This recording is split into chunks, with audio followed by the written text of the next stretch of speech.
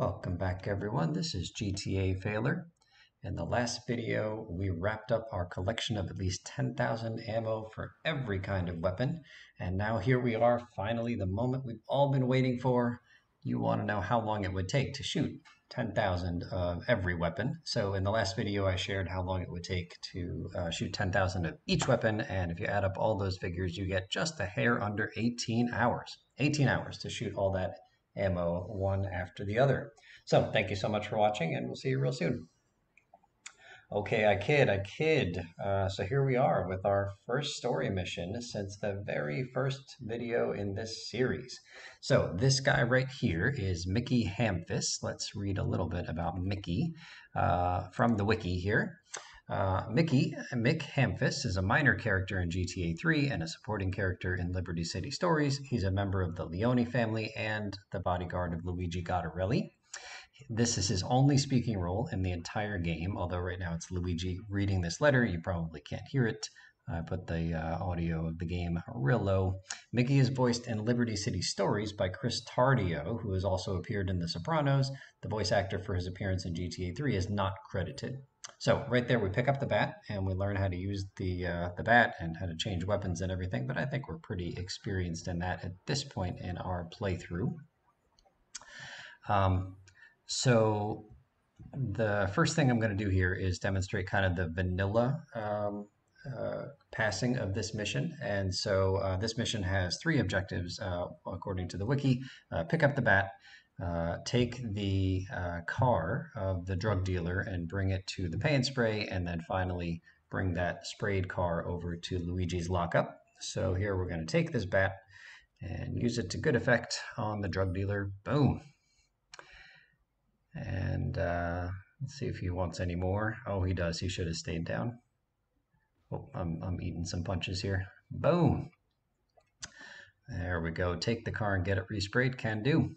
So this is really the pay and spray tutorial as well as the introduction to weapons tutorial. Coming back to Mickey Hamfist, this is the reading from the wiki. His surname is a play on the term ham-fisted, which is a slang term for a clumsy or bungling person. He is described as a, quote, moron in the Liberty City Police Department police files. I don't actually know where to find the police files. Like I looked on the wiki, I didn't look very hard, but I didn't find it.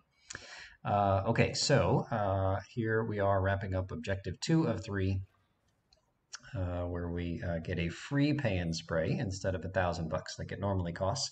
If you recall, when I was doing Taxi Driver on Portland, I got this weird glitch, which I still don't understand, where I could repeatedly respray one particular taxi while I was on Taxi Driver, and it wouldn't cost anything. So I think that the game, when I was doing Taxi Driver, was kind of confused with this moment right here. We even got the this respray is complimentary message back then. Okay, the name of this mission is a reference to, so Don't Spank My Bitch Up is the name of the mission. It's a reference to the drug Spank, which is the street name of the drug that goes around in GTA 3, and also a reference to the 1997 song Smack My Bitch Up by the Prodigy. So there you go. Okay, so mission complete, and now of course we're gonna reload and show you some other stuff going on here with this mission. First thing to say, I'm going to skip the cutscene. I'm going to do a lot of cutting here in the rest of this video. First thing I'm going to demonstrate, you don't need to pick up the bat, even though it's marked on the map with that little green marker. It is not required to ever pick up the bat.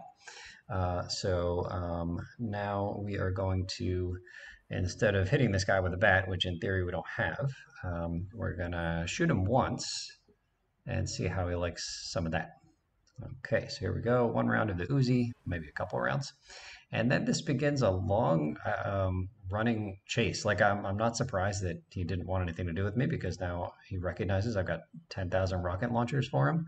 But he just kind of ran around, didn't really have a goal in mind. Like he ran towards me at one point. So this is a double speed here because it was a long run. And then at some point I said, "Oh, he's by the water. Maybe I could punch him into the water. That'd be cool." But then he ran away from the water and then re-engaged me. I think maybe he re-engaged me because I ran into him.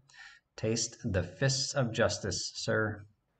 Okay, so now I'm going to demonstrate what happens when the car catches fire. So I intentionally damaged this stallion a bunch, and this particular stallion is a mission-specific vehicle that is required to stay alive. So the vehicle is wrecked. That is the only mission fail state, according to the wiki, other than the standard getting busted or dying during the mission, which is always a fail. So here I said, okay, what if I've already done the mission and I've got the car and it's right here. Um, and I wanted to see what would happen if I brought it to my safe house. And the answer is nothing. So then I said, okay, what happens if I destroy it here in the safe house? Because we know that as soon as the garage door closes, like the car will get reinstated. So the first explosion is the grenade going off. The second explosion is the car getting destroyed. You can see it destroyed there. But if I just like close the garage door and open it, it's perfectly fine. So I don't know. I guess there's an order of operations here. But technically the car was destroyed, even if it was about to get repaired. And here I am demonstrating. So it was a mission fail. So here I am demonstrating that you can shoot this guy quite safely as long as you stay away from, like, outside of his radius where he decides to come after you. And I wanted to see if the ladies were interested in, any kind of business, any work at this moment, but they weren't. They're just standing there in stunned silence. Okay, so now I'm fast forwarding to the next destination. And like it's a mission specific vehicle, so I want to know what happens if we take it to the crusher. So I'm guessing Luigi isn't going to be thrilled that I take this vehicle to the crusher. But here we are. And I wasn't sure when I knew it was going to be mission fail. I wasn't sure exactly when that would happen, but here we get to learn that the car is crushed essentially the moment the crusher closes from the top. Okay, next up, we're going to use one of our precious 10,000 rocket launchers. So that's going to be fun. And it turns out it makes no difference if you kill the girls. It's only the guy that needs to die, and it's fine if the girls die. It's not a rocket launcher, grenade. Okay, so far so good until it was bad. So probably not such a great idea to use grenades around this mission-specific vehicle. And now here's the kind of speed strat, is you just drive into the guy. And again, totally fine if you crush the girls. Luigi doesn't seem to mind that you kill the girls. He only wants to make sure they aren't on drugs, which I don't know, have to admire his dedication and interest in keeping drugs off the streets. Okay, so here I didn't pay and spray the vehicle yet. I just said, well, what happens if we bring the non-pay and sprayed vehicle over to the lockup directly so it doesn't open up? And then here I said, well, what happens if I try to put a different car into the lockup? So I've already pay and sprayed the stallion to my right there. It's ready to go in, but I want to put the taxi in. So we just got to do a little maneuvering here. And I have to be in this car, I guess, to get the garage door to open. So we shove it in there. And I wasn't sure if there was room for a second vehicle in this garage. It's pretty clearly intended to be a one-car garage. We'll see. So I'm just kind of pushing this one off to the side here. And then we'll get in and we'll jam this car in and see what happens.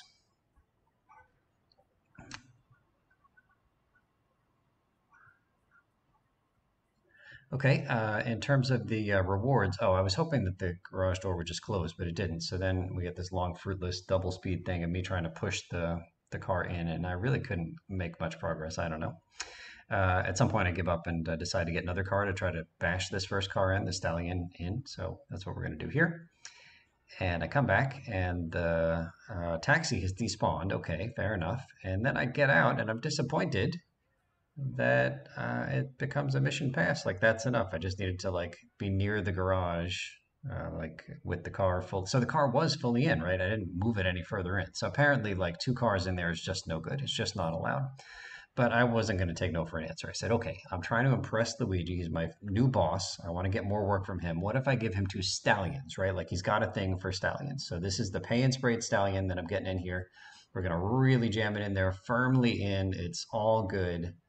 And all I have to do is back up and win. And no, it just won't, the door won't even close with the second car in there. So lame.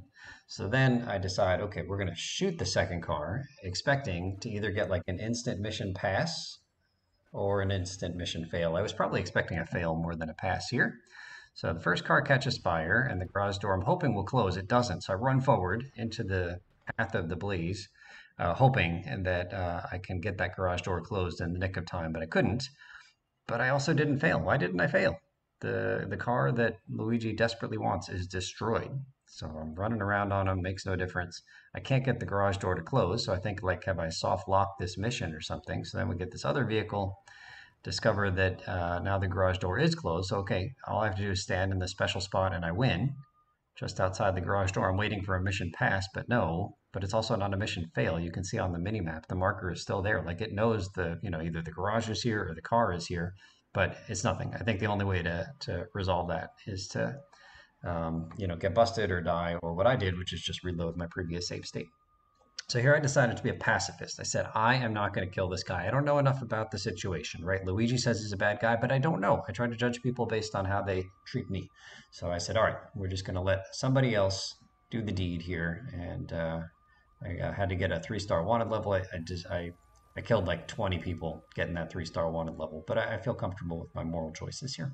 Okay, so turns out you don't have to be the one to kill the drug dealer. You just have to get somebody to do the deed.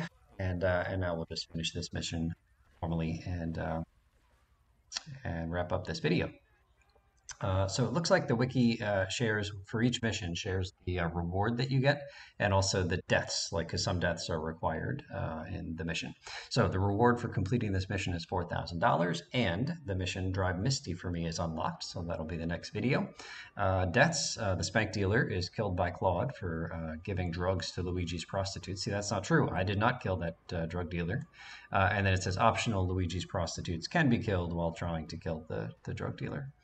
And then the murder of the dealer is the first storyline killing of the 3D universe, going by title release date. So there you go.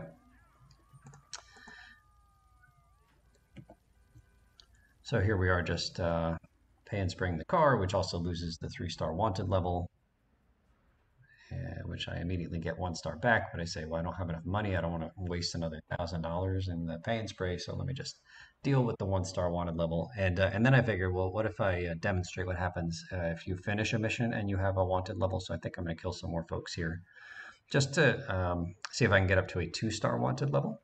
And we're going to see that when you complete a mission, you lose all the stars you have, regardless of how many you have. But again, note that I'm being a pacifist in my official passing of this mission because I did not kill the drug dealer. I guess the body count is probably up at like 30 though in my efforts here to get the 2-star wanted level. Those folks are gonna, the families of those folks will understand that they died in the name of science. So all good.